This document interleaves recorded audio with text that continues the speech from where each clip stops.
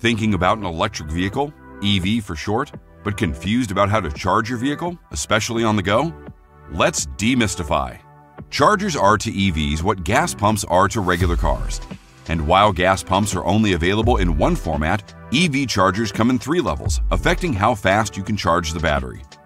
Level 1 is like a straw. These low-power chargers can easily plug into a regular home outlet. Slow and steady, they are ideal for overnight top-ups at home for a daily commute.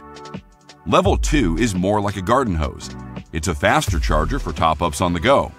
These are available for installation at home and run off a plug like a dryer or a stove. These are also the most common public EV chargers that are available at workplaces, shopping malls, etc. Finally, there are Level 3 chargers. This is the fire hose of chargers. These are high voltage and high current chargers at gas stations and highway rest stops that can add up to 100 kilometers of range in less than 10 minutes.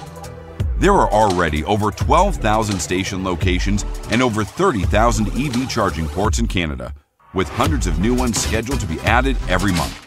With this rapidly expanding network, there's no limit to where an EV can take you. To learn more about EV charging, head over to ford.ca/electric.